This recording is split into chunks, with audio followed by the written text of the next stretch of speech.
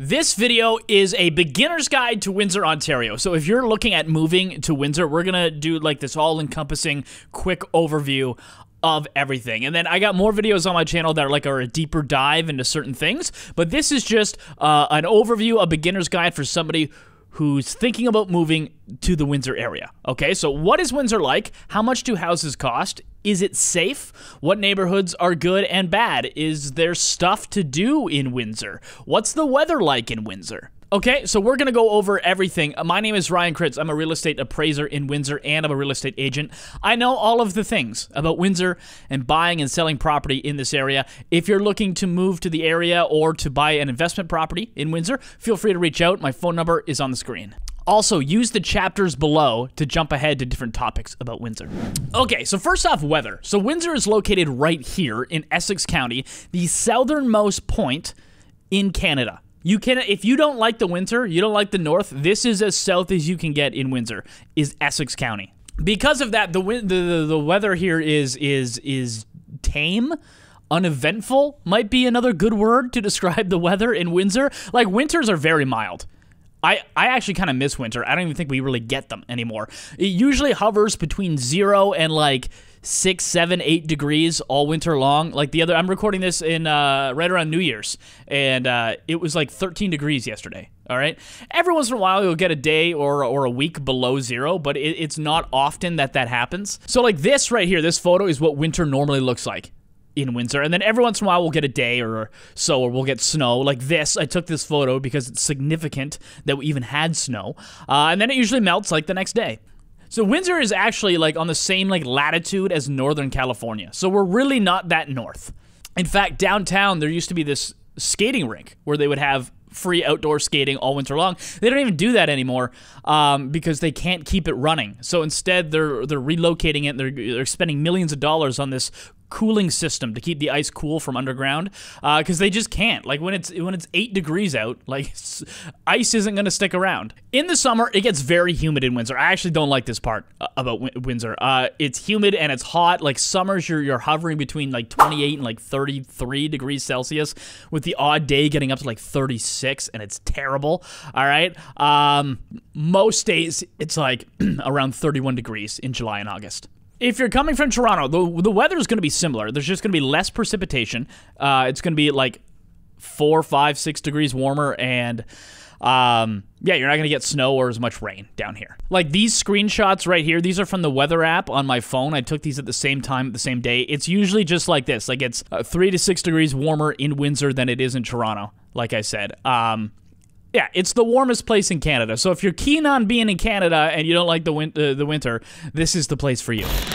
So Windsor is also a super multicultural city, and it kind of always has been since like the 1960s when we had a big influx starting with Italian immigration. And since then, Canada's been big on immigration, and let's be honest, most of them, when they come into Canada, they go to Toronto, the GTA, and then they trickle down to other parts of Ontario, and Windsor is a hot spot for them. India, we get a lot of people into Windsor from India. I think a large part of that is due to the University of Windsor, which brings in a lot of Indian students, and then they get degrees, and then they stick around and they work in the Windsor area afterwards. We also have a number of prominent mosques, one right here and one right here in Windsor, so there is a big Muslim and Middle Eastern population as well. We also have many people from Asia, from Romania, and other parts of Eastern Europe. Where else? Oh, Italian and Greek, a lot in Windsor. There's people from all over, honestly. It's a very multicultural city here in Windsor. Actually, you know what? So we have this thing called the Carousel of Nations. It's this big week-long festival. And what happens is each country will find a location and they'll set up like this whole event. There'll be music from their culture, there'll be food from their culture, performances from their culture, and all throughout the city, all throughout that week, people will go and stop by different countries' little festivals and just enjoy. Honestly, it's some of the best food you'll get all year long. I've stopped by the Caribbean one, the Romanian one. I've stopped by the Scottish, the Italian, the Greek. I've stopped by the Indian one before. Honestly, it's actually a really good time, and you get a lot of really good food, a lot of really good drinks, and some creative, fun performances and music. It's a lot of fun. Carousel of Nations is what it's called, and it runs every year for a week in the summer. Oh, and by the way, because of that 1960s Italian immigration, we now have Erie Street, which is full, it's Little Italy. It's full of Italian restaurants, and they are delicious. It's some of the best food in the city. Trust me, a lot of good restaurants down there on Erie Street. Also, we have like a million different pizza restaurants, which we'll touch on later in this video. Okay, so let's talk employment and major industries in Windsor, okay? So Windsor has always been a manufacturing town, although less so lately. Its big thing was the auto industry. So before 2008, when we had that market crash, Windsor had 2 GM plants, it had a couple Ford plants, and it had, of course, the Chrysler plant.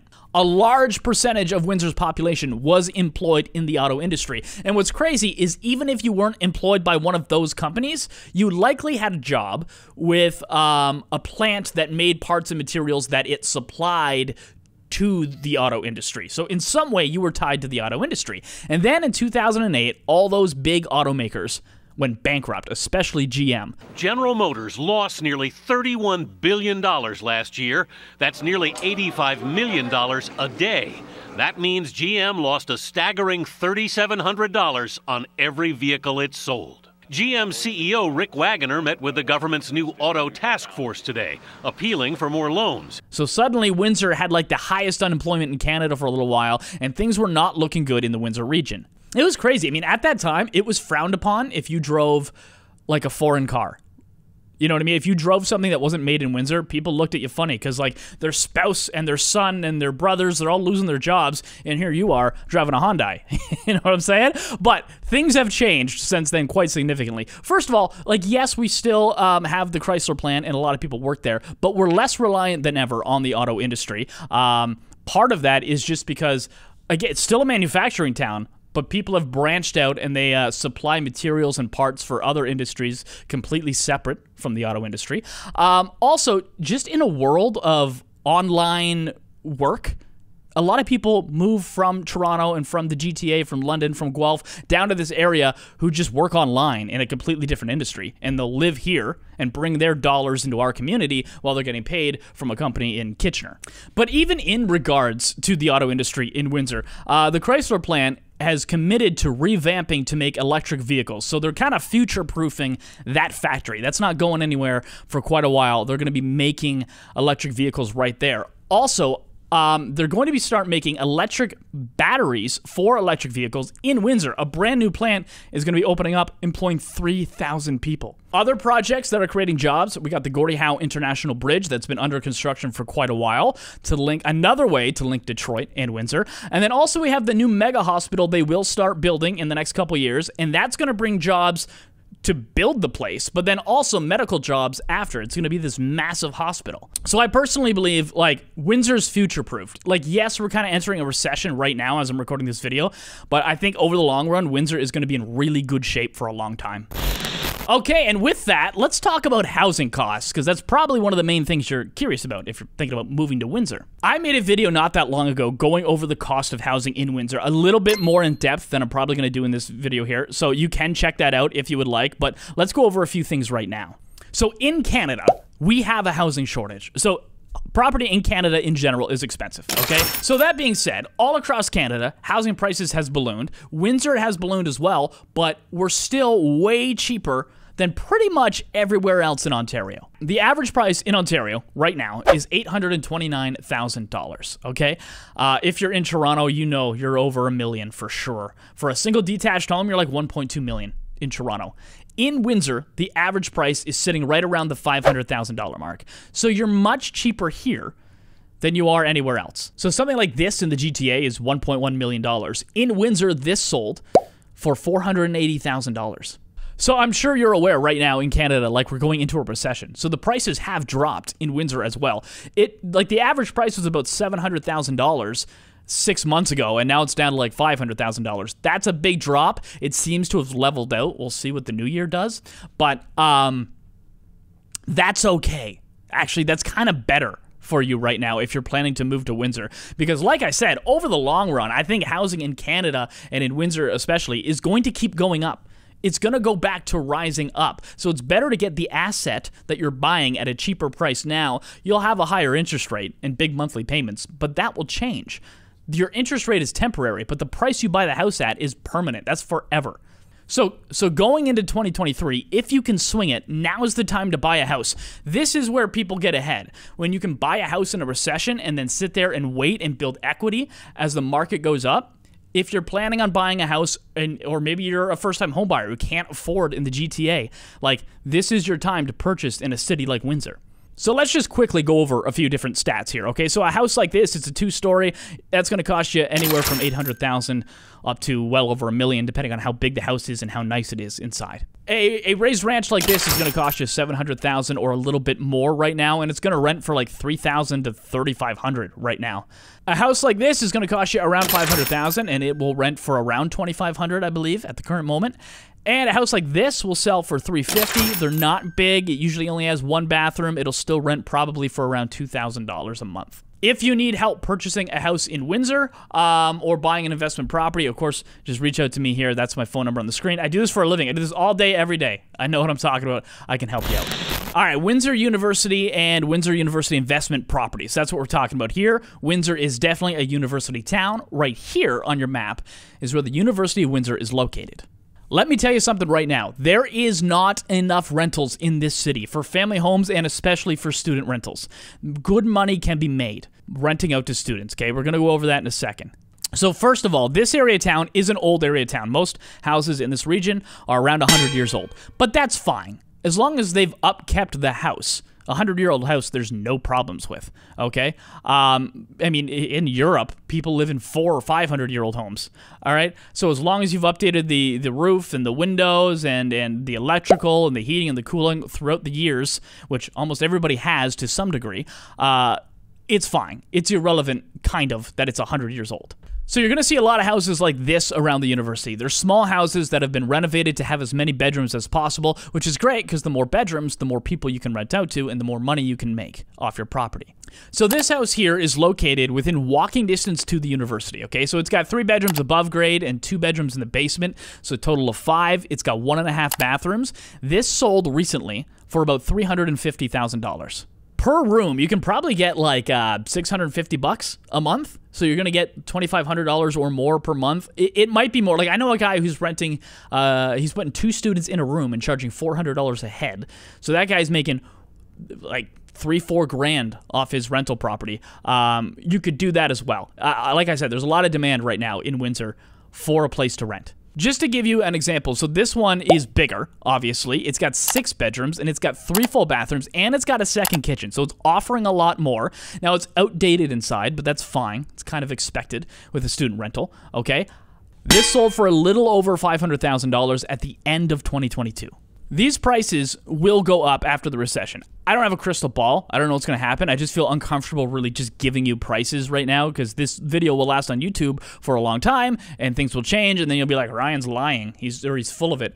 I'm not. This is just a snapshot in a period of time. If you want updated pricing, you can always reach out to me. My number's on the screen right there. So the vacancy rate in Windsor is currently 3.5% at the last time the CMHC released statistics, okay, which they do at the beginning of every year. So this would have been February of 2022. They told us that. It might actually be lower right now, which is a pretty good vacancy rate. Honestly, rental rates are going to keep going up. So if you're an investor, that's good for you. If you're a renter, I would lock in right now, sign a 1-year lease if you're looking soon, because as time goes on, it's just going to keep going up. Again, if you need help purchasing a rental property or something, you can always reach out to me. My number's right there. All right, let's talk about stuff to do in Windsor. You're probably curious about that, because if you're in the GTA, like that's the center of Canada, right? I'm in Toronto. There's everything to do. But there's lots to do in Windsor as well.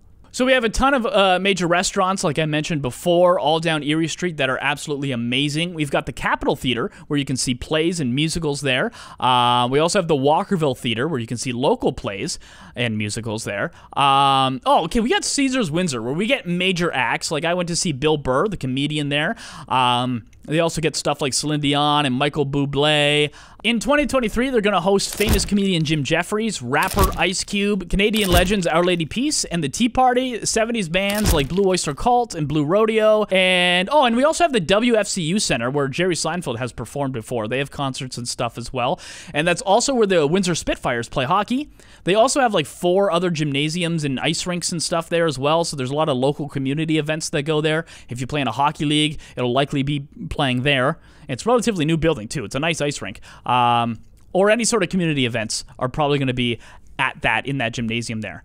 We also have lakes, and that's what's unique about Windsor. Like the other cities like London and Kitchener and stuff, they don't have lakes. They're landlocked. People love to fish here. There's some good fishing in Lake St. Clair and in the Detroit River. Like we get the Muskie Run every year, and people pull out massive fish right in front of the downtown Detroit buildings, which is pretty cool. If you're brave, you can go out on Lake Erie and fish, although be careful, because it might be a lake, but it's big and acts like an ocean.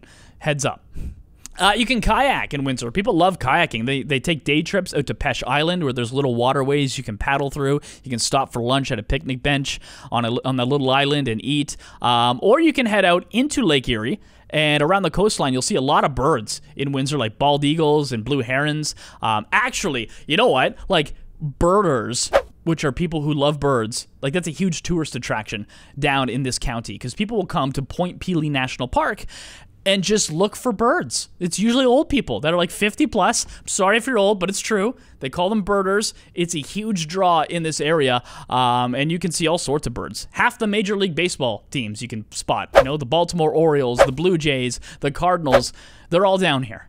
You can also head out to Pelee Island. They got wineries and beaches, and it's just a quiet little spot with a bunch of bed and breakfasts that couples like to go to. If golf is more your speed, we got a ton of golf. There's like 22 golf courses in this county. Some of the famous ones are Essex Golf and Country Club is like a premier golf course in Ontario, and as well as Ambassador Golf Course. For kids, there's the Windsor Water Park, which is located downtown right here. We also have a couple of trampoline gyms, which are a lot of fun, even for the parents that are taking your kids there. I've been there before. I'm warning you, you're not in the shape you used to be. It is weirdly exhausting to jump on a trampoline. I'll move on to something else in a minute, but first we got to talk about Detroit. Of course, we are a border town. Detroit is right there, and there's lots to do in Detroit. Major musicians come every single year. In 2023, you can see Metallica, you can see Pink, you can see Luke Bryan, you can see Florida Georgia Line, you can see Luke Combs, and a whole lot more. Also in Detroit, we got sports, man. Right across the border, I know people in Windsor that have season tickets to the Detroit Red Wings. You can go see the Tigers. Actually, opening day for baseball is a big deal in Windsor. People head over the border. They take off work. Nobody goes to work on the first day of the year for the Tigers. They just go across the border. Half of Windsor is there, and they watch a ball game. They grab some food, and they enjoy themselves. It's like a holiday in Windsor. The city of Windsor even runs buses that'll take you from Windsor to Detroit for major events like that. So you don't even have to drive if you don't want to. And, of course, there's football, too. You got the Detroit Tigers, who suck, so you're not going to see much winning over in Detroit. But you could instead go to college football games. Americans love those. So you could join the Americans and go tailgate at a Michigan Wolverines game if you want. The Fox Theater is also in Detroit. This is an amazing building. It's one of the most beautiful pieces of architecture I've ever seen in my life. A great place to see plays, musicals, musicians, and comedians. Okay, I gotta mention Windsor Pizza, or somebody will comment below and say, how can you talk about Windsor? Talk about Windsor Pizza, man. We are known across this country from people that used to live here for having the best pizza in Canada. In fact, Windsor is the pizza capital of Canada. We have more pizza places per capita than anywhere else. Part of the reason is because, as I mentioned before, that Italian immigration in the 1960s, and people just started popping up pizza places all over the place, and they are all delicious. I'm not going to name them all, okay? I will forget them. There's like 30, all right? The chain restaurants like Pizza Hut and Domino's, they don't do as well in Windsor as the local chains do. People love their local pizza places. This right here is a documentary coming out about Windsor Pizza. It's called The Pizza City That You've Never Heard Of. My name is George Calivas, and I'm here to introduce you to the Pizza City You've Never Heard Of. Hold on a second. Talk to me about the shredded pepperoni. The notorious shredded pepperoni. Shredded pepperoni. You know, every pizzeria in the city has it or should have it. Windsor has been exporting pizza to Windsorites. Yes. For years. Because you can't deal with the other stuff. Large super. Large super for my man George. Life-changing pizza. Life-altering pizza. Local pizza places in Windsor have actually delivered pizza across Canada because people will live here. They'll get used to it, they'll move away, and they'll miss it. So for the Super Bowl, I think one year, they've delivered pizza to BC, they've delivered pizza to Saskatchewan, all over this country. I think out east before someone's ordered pizza. It's incredible that people will pay the money to ship a pizza across the country just because they miss Windsor pizza. Seriously, the pizza is good, and it's a point of pride for Windsor. So that is your 2023 beginner's guide. Like I said before, if you want more information on anything, there's lots of other videos on this channel. I suggest you do like a deep dive, all right? You get a binge session going and start watching some if you're planning to move here. I go in depth on pricing and what areas to live and what areas suck and what areas are good and all that stuff, okay? If you need help finding a place in Windsor to purchase or an investment property, feel free to reach out. My number is on the screen. I do this for a living. I know more about property in Windsor than anyone else, honestly. So feel free to give me a call. Thanks for watching, and we'll see you next time.